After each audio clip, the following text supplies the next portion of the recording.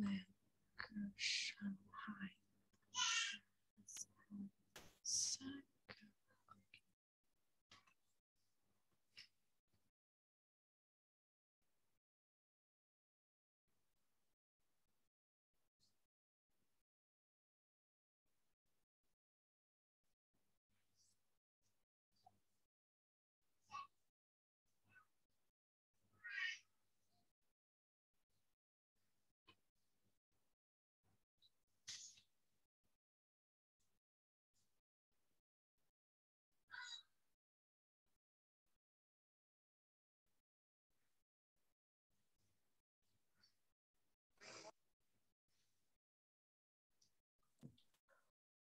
Ok, test này.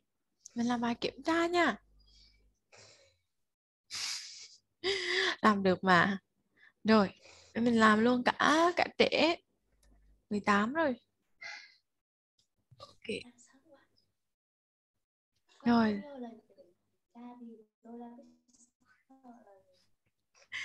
Rồi, bây giờ nhìn vào tranh đi. Con có 1 phút để nhìn vào tranh. Trong lúc đó cô bật âm thanh lên này.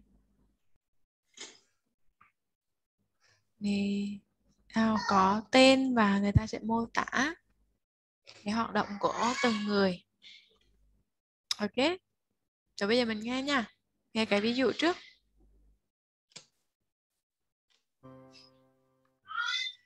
Look at Parker. Listen and look. There is one example. Look. This is my uncle's new cafe in town. I took this photo on the first day. Oh, it's very busy. Do you know any of those people?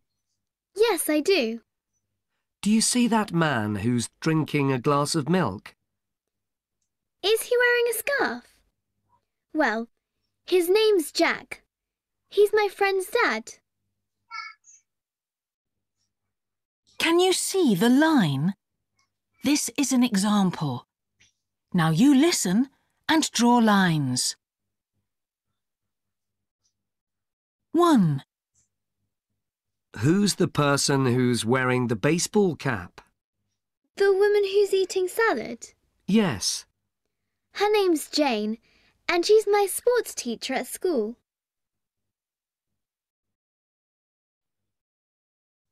2. Do you see the girl who's eating something? Yes, I do.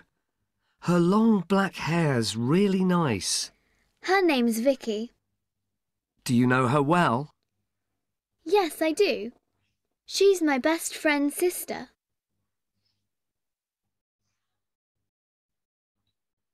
3. And that person's called Fred. Which one? The one who's carrying the bottle of water? That's right. So he works in your uncle's cafe? Yes, he does.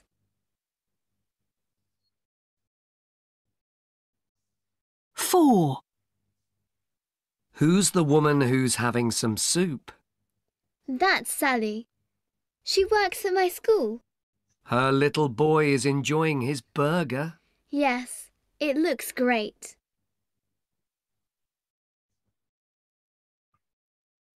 5. My friend Charlie's there too. Which one is he? He's eating chicken and chips. That's his favourite food. Mmm. He's with his dad. They go out for lunch every Saturday. That's great.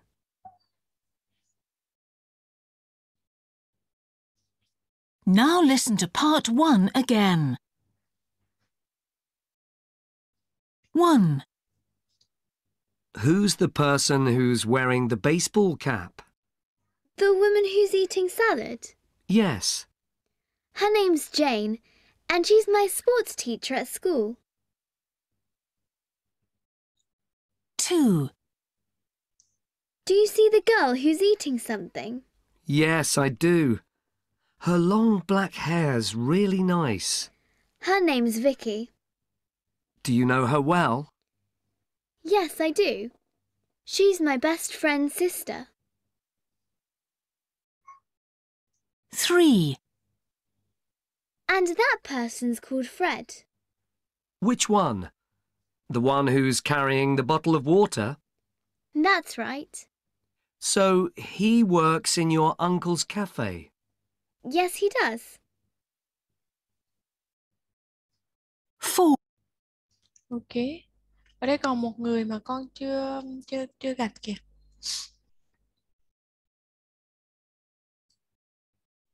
Bạn có muốn gạch người đó không? Tại mình có tất cả là 5 câu ấy. Ok. Right. Alright. Rồi, tiếp theo. Rồi. Part 2. Listen and tick the box. Rồi, there are 3 pictures. Con có 30 giây để nhìn vào bức tranh. Cả 3 bức tranh.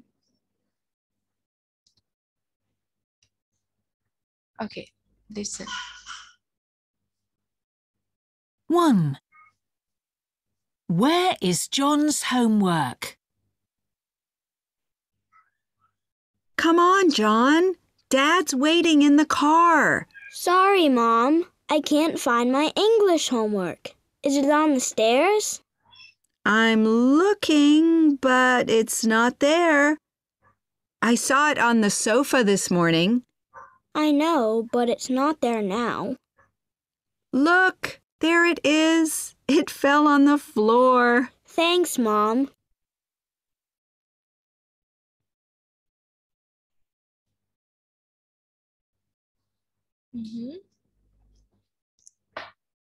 Okay.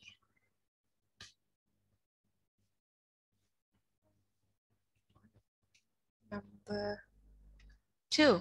Okay, look at the pictures again. No. Okay.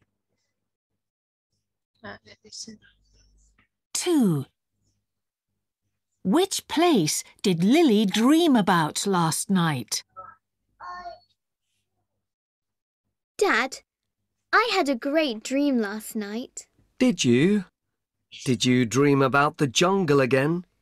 That was last week's dream. Oh, so where did you dream about? An island. I played there with my friends. Cool. Now, let's go to the forest today.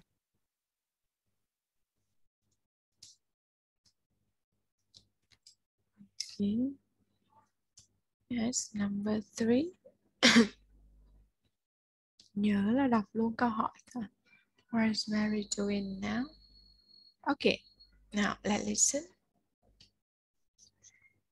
3. What is Mary doing now? Where's Mary? Is she getting dressed for school? Look, there she is. She's catching the school bus. What? The silly girl didn't eat her breakfast. It's on the kitchen table. Well, can I eat it? I'm very hungry.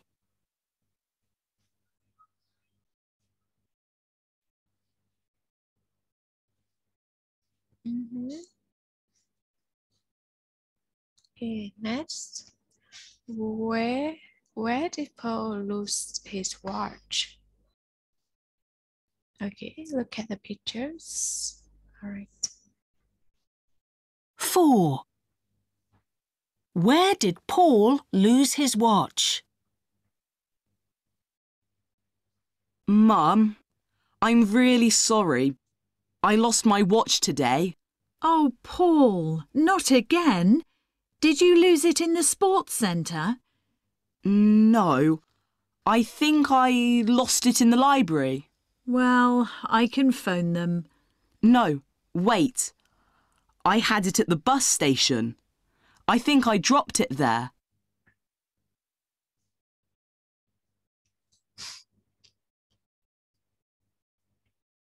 Okay.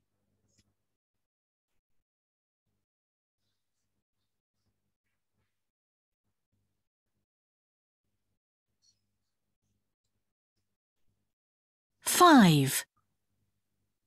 Which sport did Tom do yesterday? Did you go swimming yesterday, Tom? No, I went to the park with my brother on our roller skates. It was fun. I love it there. My sister wanted to play badminton yesterday, so we did that. Is she good at it? She's brilliant, but I didn't enjoy it.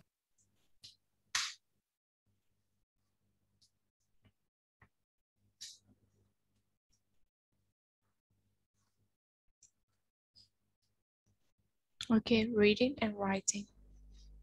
Right. Now look and read. Choose the correct answers. Example here. Question number 1. This animal can hide inside its shell.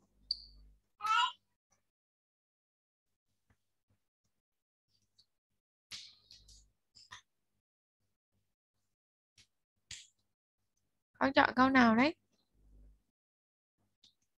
Chọn cái nào thì con khoanh lại để cho cô biết.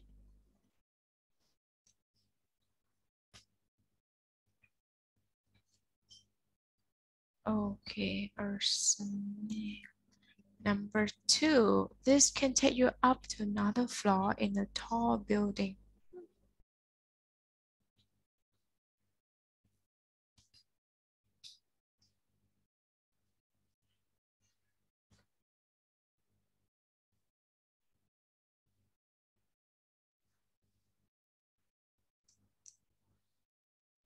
Number 3. You can see this and lots of stars in the sky at night. You often see this.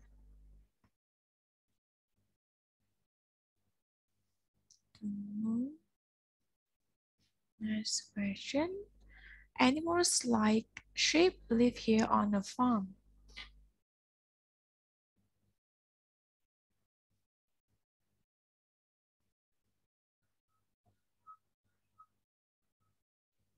Okay, read the question one more time. Animals like sheep live here on a farm. Lion? Are you sure?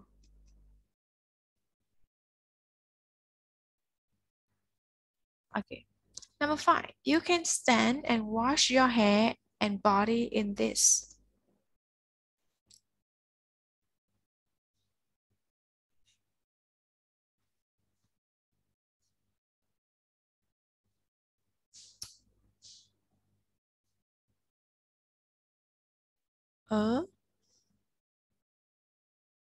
Cái con mới khoanh là cái nào, con khoanh lại đi.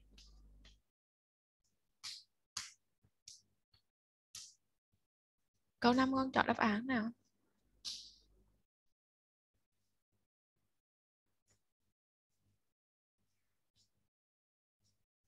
Không, câu này ấy. You can stand and wash your hair and body in this. Not a lion. Lion hồi nãy con chọn rồi mà. Con đọc lại câu này đi, câu 5 ấy. Hồi nãy là câu 4 là con chọn lion ấy. Bây giờ mình đã qua câu 5 rồi, đúng rồi.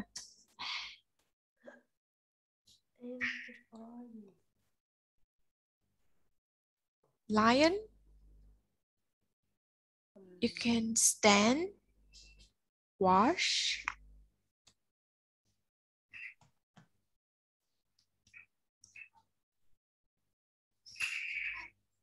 Hồi nãy con chọn lion rồi mà. Number 4 đã chọn lion rồi đấy.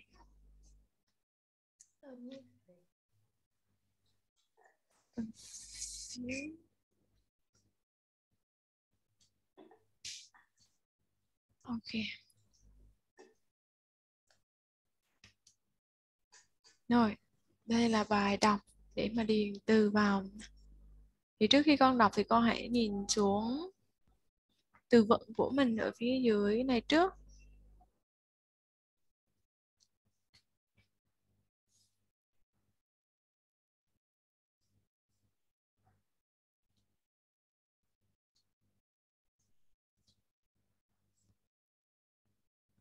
Ok, rồi, bây giờ con làm bài đi.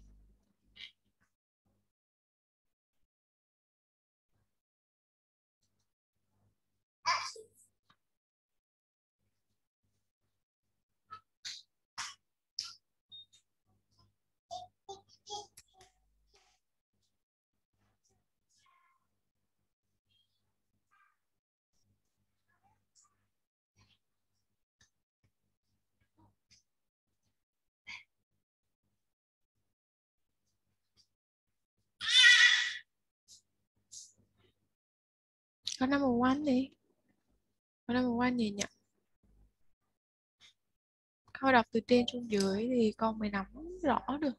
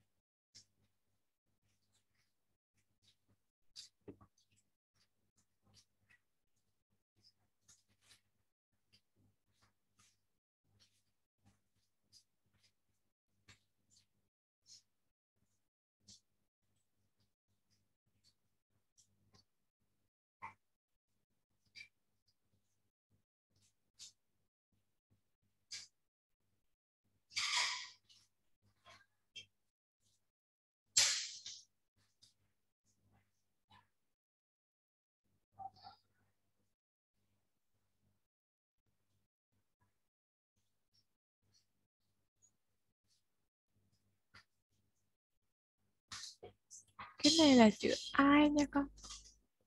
Cái chữ này nè. Tôi ấy. Người ta viết thành chữ tờ, viết bị sai.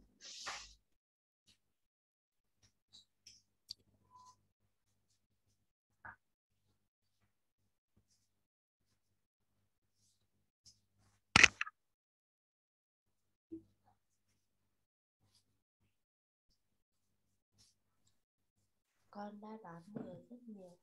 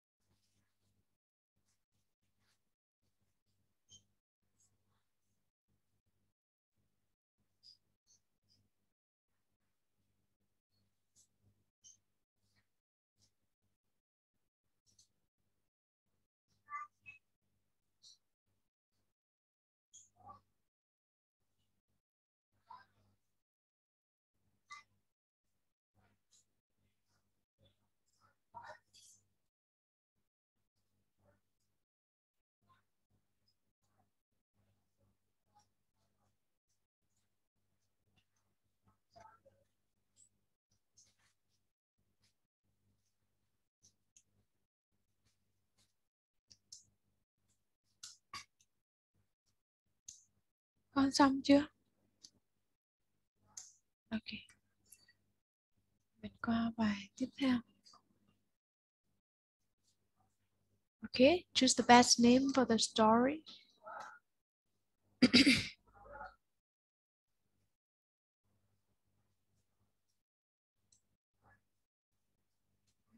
Chọn một tên đi.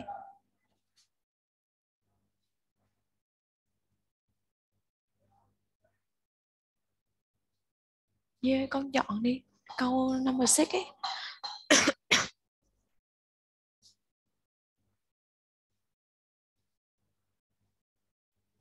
Cô đợi con chút. Okay.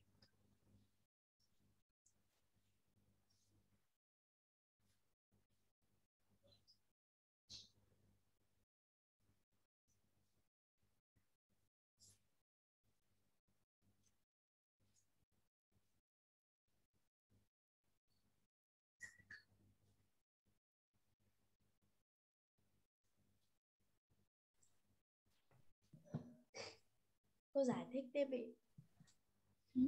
Câu number 6 đó. Number 6 á? Là chọn cái tên cho cái câu chuyện này đấy.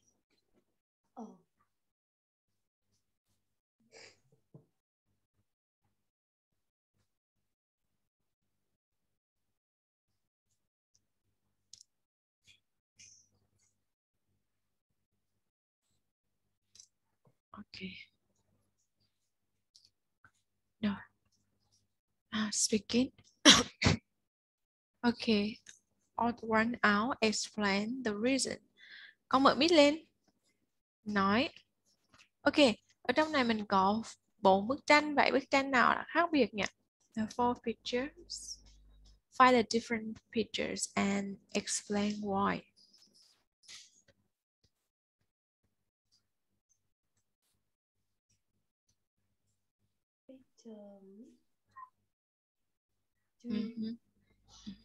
Why is it different? Who is she?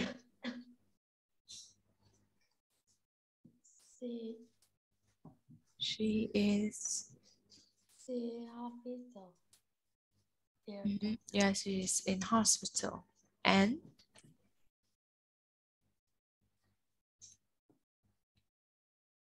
okay. Next, which picture is different?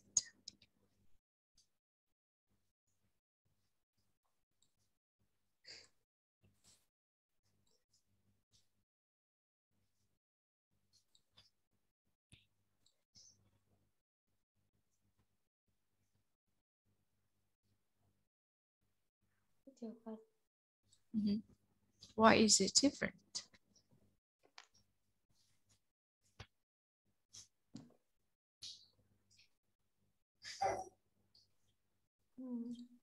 It was on break. Picture.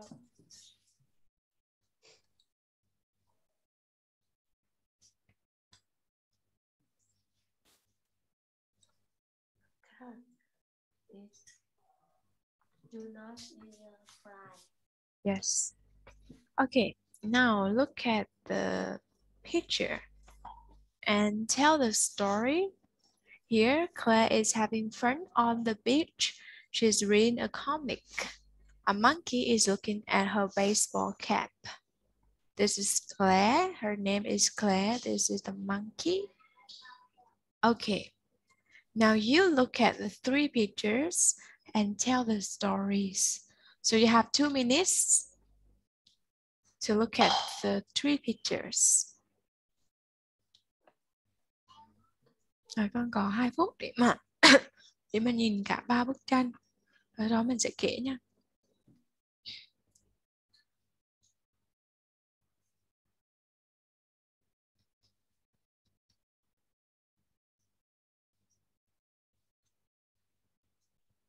Con có thể ghi chú xuống.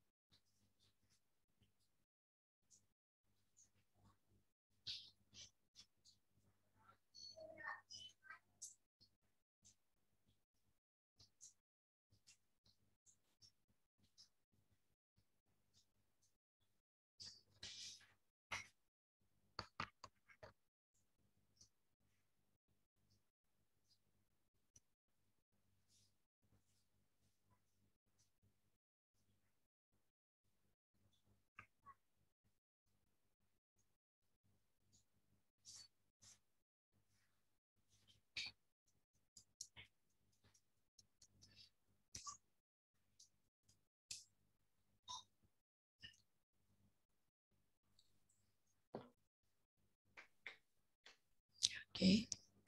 Con vẫn còn thời gian hết nếu như mà con muốn đấy.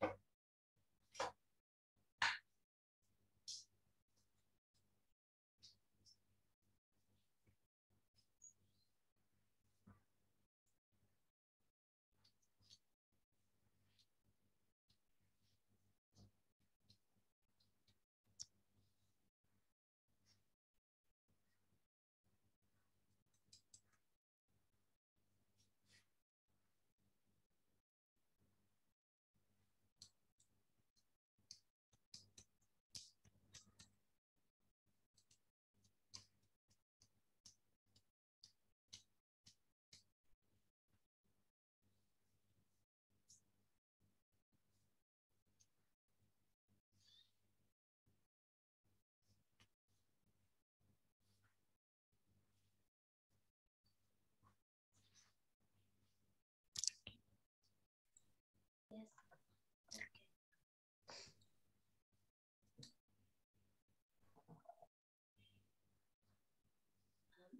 Okay. Được chưa?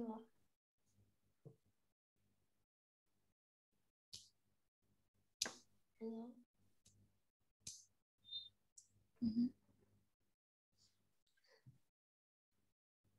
Được chưa? Picture. Yeah. Yes. Con nghe cô nói không con? Cô không nghe rõ con đấy. Con nói to lên một xí nữa. Nghe cô nói mà. Nhưng mà ý là con nói hơi nhỏ, cô không nghe con nói. Con nói bình thường mà, con nói vẫn to. Giờ thì nói to này. Rồi bây giờ con kể đi.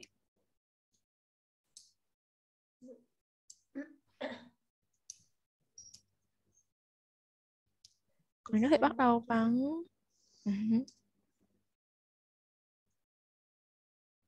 có thể bắt đầu bằng giống kiểu mà in picture 2.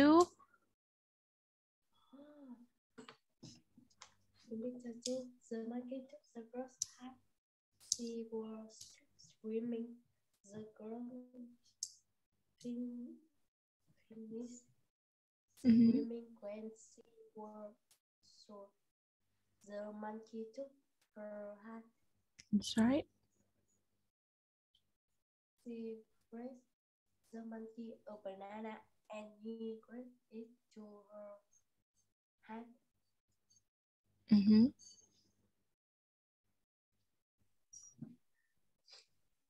And the monkey gave her back the hat. And how are they? What are they doing in picture 4? Picture 4.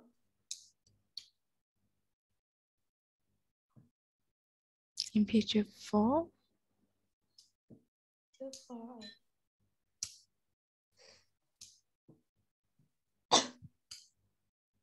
Picture 4 sao nhỉ?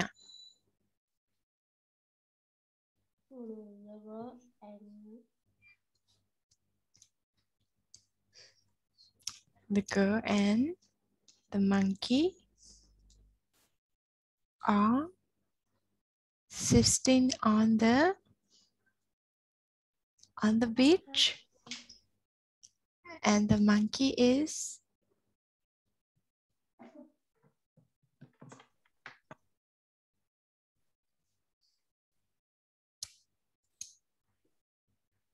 happy.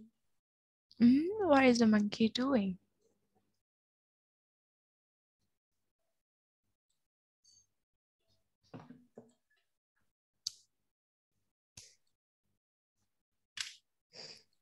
What is the monkey doing?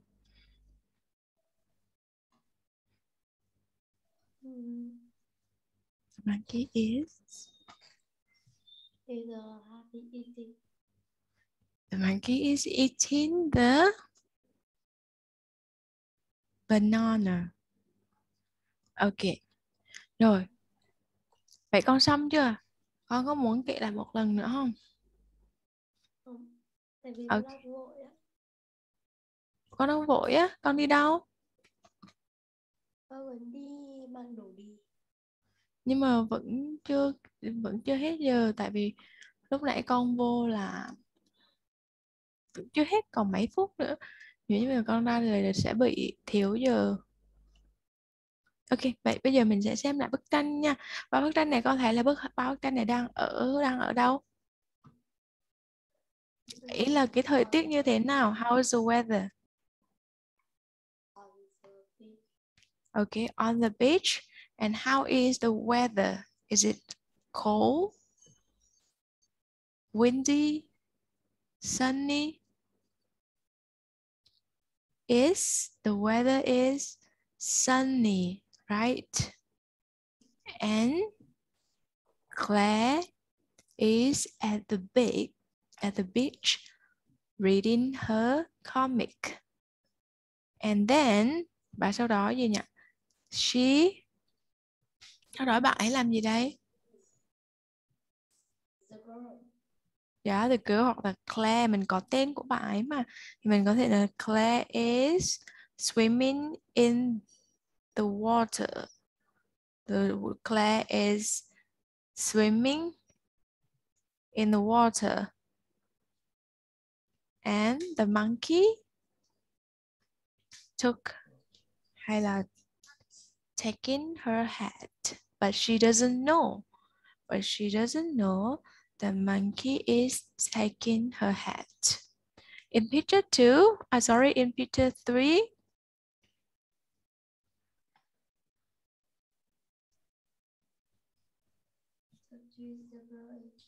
the girl is giving Banana.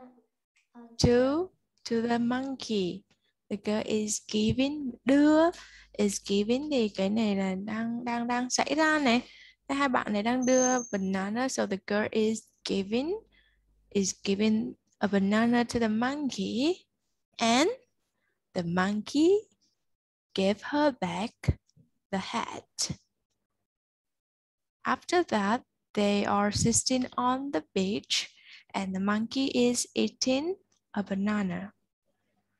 Ok, những trong đối với lại mô tả tranh này thì trước thì mình sẽ nói về thời tiết này, thời tiết như thế nào. Rồi bối cảnh cái bức tranh này đang ở đâu. Ok, và bắt đầu trước thì mình sẽ tập trung vào người. Cái người này đang làm gì. Sau đó thì mình mới tập trung vào đồ vật. Rồi đồ vật rồi xong thì ở trong những dạng bức tranh này con có thể một là mình dùng những cái mà đang xảy ra. Is eating là con thấy là bạn monkey đang eating mà, đang ăn, đang cắn cái chuối kìa. Hoặc là thấy bạn này đang bơi thì mình nói is swimming. Còn nếu như mà trong bài mà con thấy là cái phía đầu này khi mà người ta nói is having fun, ở đây là người ta nói Claire is having fun on the beach. Claire đang chơi ở trên biển. She's reading a comic. Thì nó khác với lại những cái câu mà con thấy là cái bài mà hôm qua mình làm ấy, người ta hỏi là what did John, giả sử là what did John do last week. Thì khi mà mình thấy cái câu hỏi như thế này thì mình sẽ kể câu chuyện đó theo cái thì quá khứ đơn nha. Còn khi mà con thấy cái mà người ta kể tóm tắt cho mình này là đang xảy ra. She's reading a comic. Đây bức hình number 1 thì đây, Claire is having fun on the beach. She's reading a comic. A monkey is looking at her baseball cap. Con thấy không? Con thấy là người ta kể như thế này này. Bạn này là Claire thì đang chơi, nói chung là đang chơi ở trên biển, ở bãi biển ấy. Đây. Having fun. She is. Và Claire đang làm gì nhỉ? Nói chung là khi mà cái này thì con nhìn thấy cái gì thì con mô tả cái đó. Rồi đó là câu đầu tiên. Và câu thứ hai thì người ta nói là Claire thì đang làm gì? Dạ, đang đọc truyện tranh này. Và sau đó nói tới monkey thì con thấy là người ta mô tả người trước. Và sau đó thì người ta mô tả cái hành động của người này đang làm. Rồi tiếp đó thì mình sẽ mô tả những đồ vật hay là con vật. Thì đây mình thấy là bạn monkey đang nhìn cái gì đây? Đang nhìn gì nhỉ? Cái mũ. Baseball cap. Cap thường thường hat thì mình hay dùng chung chung, nhưng mà những cái mũ lưỡi trai thì mình sẽ gọi là cap. Thì con thấy là đây thì cứ một bức tranh thì người ta sẽ kể được tầm 2 đến 3 câu này. Rồi thì đây thì mình xác định được thì là thì mình phải kể đó là thì hiện tại tiếp diễn là những cái mà đang xảy ra. Thì con thấy bức hình number 3 thì mình lại kể tiếp là Claire hoặc là the girl đang làm gì? Is swimming. Is swimming. Rồi đi nữa nhỉ? Is swimming in the water. Ok, tiếp theo. Rồi có thể nói the monkey. The monkey đang làm gì con? Is taking the baseball cap. Ok. Thì đó thì mình đã có một cái câu có nghĩa là mình nhìn thấy gì thì mình sẽ mô tả cái đó. Chứ mà mình không cần mô tả phức tạp. Ok. Rồi. Vậy con nghĩ nha. Bye bye. Khiếp, con đang buồn quá. Ok. Rồi vậy con đi đi. Mình nghĩ nha.